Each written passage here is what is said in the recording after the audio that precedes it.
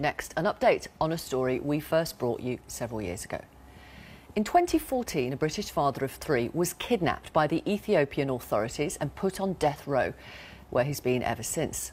But over the weekend, it was announced that after 4 years, Andy Sege had been pardoned and he is expected to be released today. His family haven't been able to speak to him since his kidnap, and we're going to be talking to them in a few minutes. They are here, smiling away. But let's remind you that we first spoke to Andy's partner, Yemi Hailemariam, exactly 3 years ago today, and this is what she told us then. It's really, really challenging, especially as the time goes on. You know, like you're trying to keep, we have 3 children. One is 15, the others are twins, 8-year-olds. The biggest challenge is trying to keep hope alive and trying to tell them that this is something that's going to be resolved.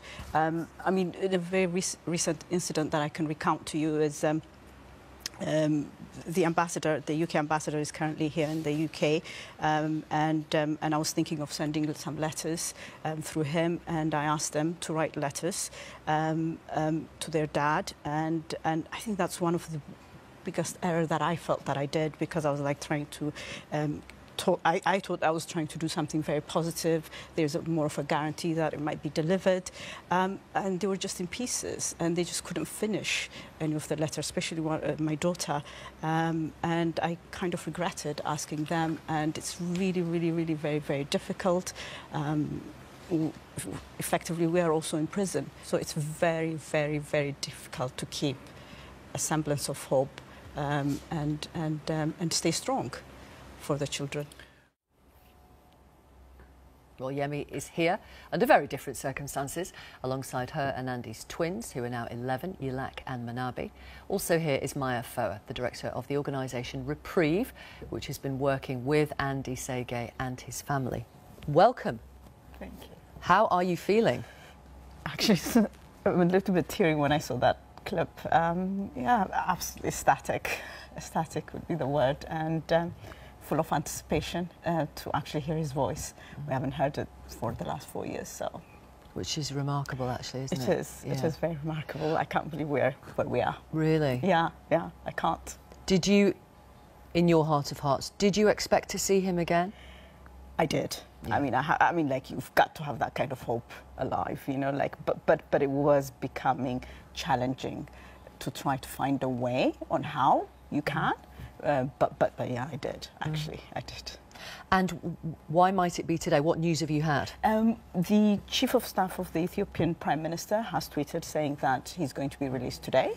And the Foreign Office is trying to confirm his release. So that's where we are right now, as things stand. Okay. How are you two feeling about this? Happy. Amazing. How did you hear then? When did you get the news? Saturday. Did you?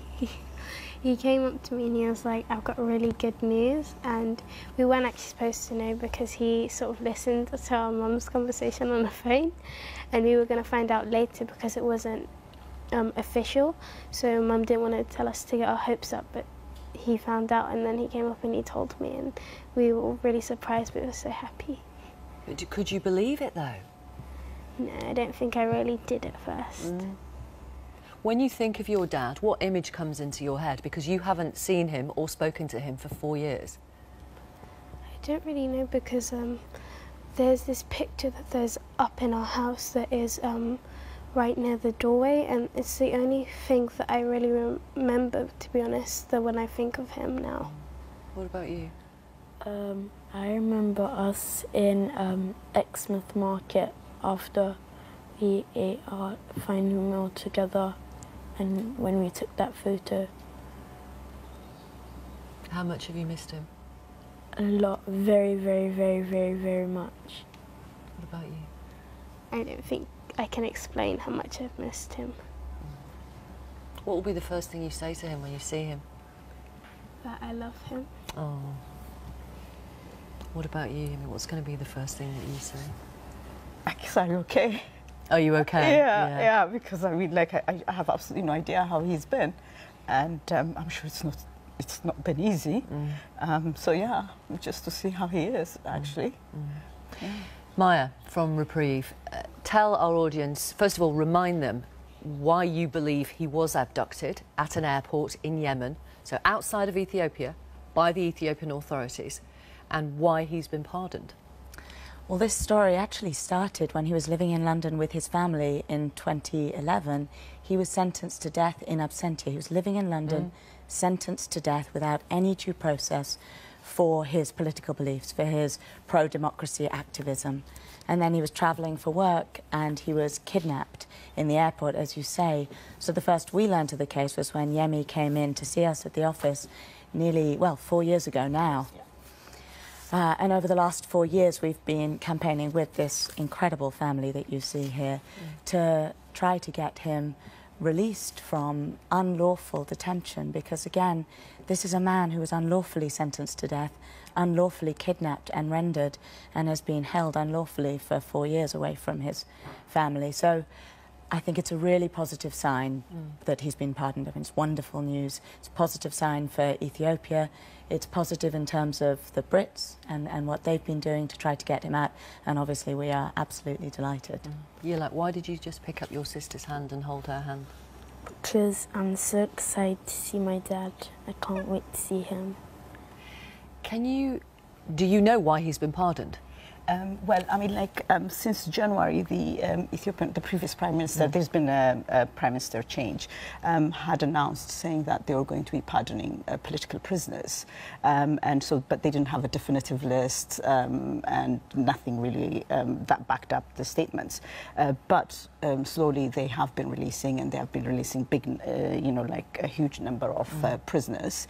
And they were like, wondering. So it's been like a long 4 months, I think, yeah. So then finally now it happened that he's one of the last ones to come out. What is your view of the British authorities and the help that they were able to give or not? Well, I mean, like,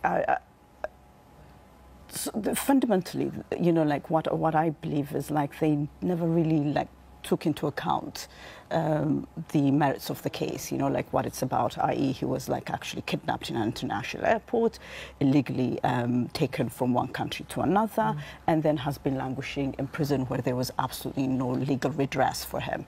And so the UK government said that they do not interfere in another country's legal system, was their stance. And for that, there has to be, for them to take that stance, there would have had to be a legal process. And in this, there was not. So it was like a very farcical and circular argument, like so. And I think, like the way I think the UK approaches this, they have one-size-fits-all policy when it comes to consular and supporting British nationals.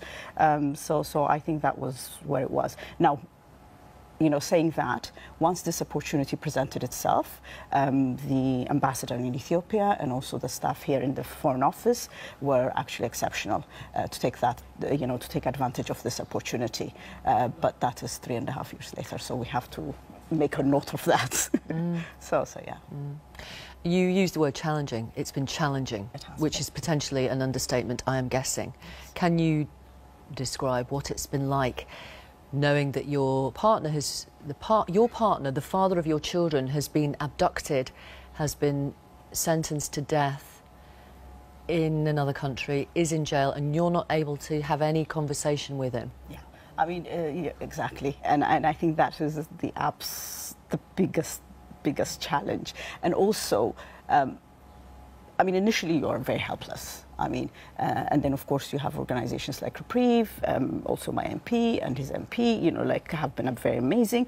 But even with all those forces behind you, you start exhausting all the avenues in which you think you can be able to solve it. And then as that list gets smaller and smaller and smaller, it becomes hugely challenging. You are also effectively really in prison because you can't escape the problem, and you shouldn't escape the problem because you've got to get him out. You are the only one who, you're his only hope. But it's all consuming. That's what you mean. It's absolutely all consuming. In the meantime, you have children. You have, and also I work. So it was, it was challenging. When could he be back in the country? Well, I mean, we hear that today may be the day he's released. He could be back. he could be back immediately. I suspect he'll spend a couple of days in Ethiopia before he comes back, but we're hoping to see him very soon. I know these guys have got plans already for chess games and matches, so very soon we hope. It's amazing news. It's not often we are able to report some amazing news on this programme, but this really is it, bearing in mind the caveat about we don't know how he is and in terms of the conditions of the last 4 years, but you will be getting him home, it would seem, and the release expected today. Yes. Thank you so much. Thank you for you. coming back on the programme. Thank Obviously, you. please, if he feels okay, we would really like him on the programme this week or next week. You know that. Okay, thank you very much. Thank you. Thank you. Thank you so much. Thank you. Thank you.